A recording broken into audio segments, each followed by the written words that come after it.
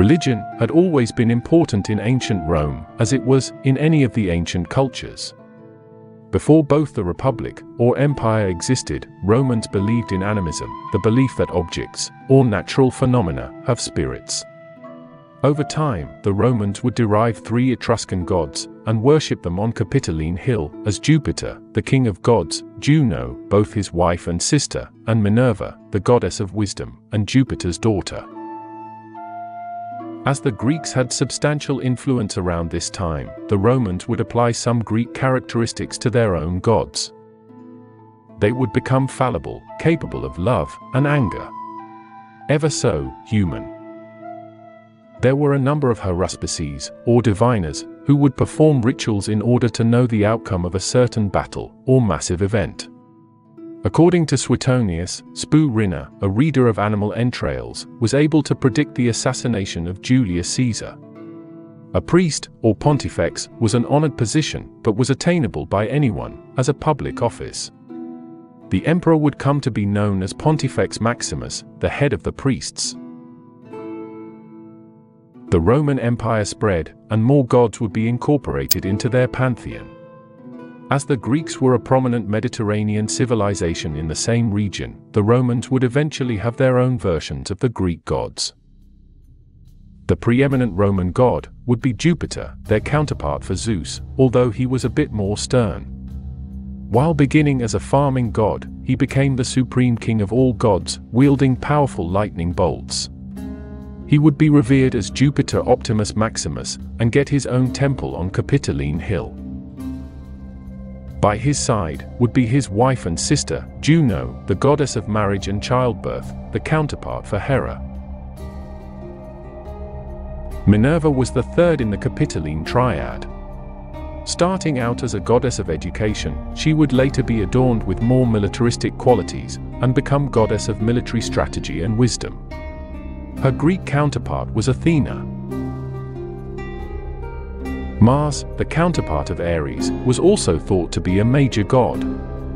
Emperor Augustus dedicated a temple to the god of war, and generals would make sacrifices to him before or after major battles.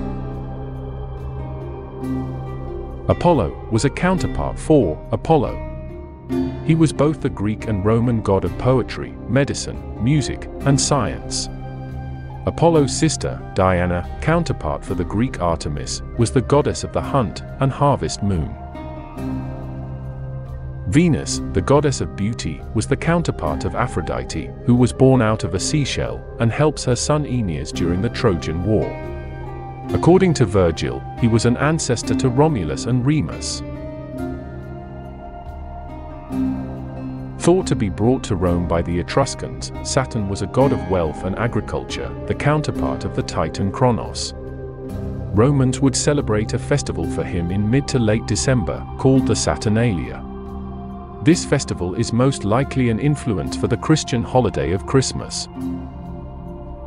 At the Forum Romanum was a hearth, tended to by the Vestal virgins. These children of patricians were chosen by the age of 6, and by 10, would fully dedicate the next 30 years of life to Vesta, the goddess of family and the home. She is the counterpart of the Greek Hestia. If any of the Vestal virgins broke her vow of chastity, death would be the penalty. Vestalia would be one of the most important Roman holidays, taking place mid-June. Apart from the main gods, smaller cults, based on lesser gods, would spring up. Liber Pater and Bacchus, the counterpart of Dionysus, was celebrated during the Liberalia, an intoxicating festival of freedom and civil liberties. Over time, other mysterious cults would spring up, like around Cybele, the fertility goddess, the Egyptian god Serapis, and Isis, as well as the rise of Mithraism, centered on the god Mithras, based on a much older Zoroastrian god. Cults could also be centered around emperors themselves. Barring a few exceptions, emperors were deified after their deaths, and the imperial cult would emerge, worshipping these men as gods or demigods. This would clash with the monotheistic religions of Judaism and Christianity.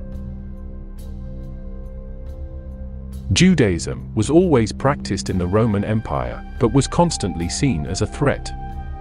Not in terms of taking power, but because they would refuse to participate in Roman religious affairs. This would see Jews labeled as scapegoats, and Rome would go to war with them over this, and they would even be expelled. Little did they know, a Jewish sect would be an indirect cause for the demise of Roman religion completely. Christianity would soon emerge, and its initial popularity would make Emperor Nero suspicious. Nero would blame Christians for the Great Fire of Rome, which would win him the label of Antichrist, most likely along with the number of the beast. Despite persecution and church burnings from Roman emperors, Christianity would spread among the lower classes, and eventually reach the ears of Emperor Constantine.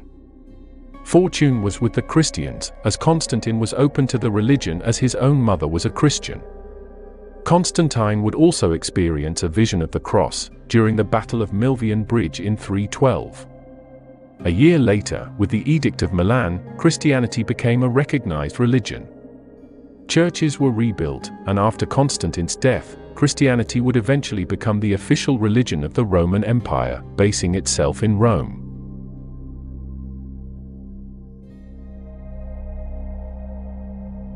Despite this, we still see remnants of the Roman religion today. As the month of June passes us by, and we slog to work on a Tuesday, called Mardi in French, or Martes in Spanish, after Mars. As we look up at that twinkle in the sky, that is the planet Venus, or celebrate our most favorite, or most stressful holiday, each December. Ancient Rome might be gone, but aspects of its religion are still all around us. Thanks for watching Made in History. Be sure to subscribe if you want to see more videos.